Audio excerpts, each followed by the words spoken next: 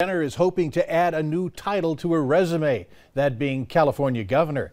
The former Olympian and reality TV star announced her candidacy in a recall election expected later this year and filed paperwork in Los Angeles County. A source involved with the campaign says the transgender rights activist will run as a socially liberal and fiscally conservative Republican. If there's not deadly force being perpetrated on someone else at that time, an officer may have the opportunity to have cover, distance, and time to use a taser.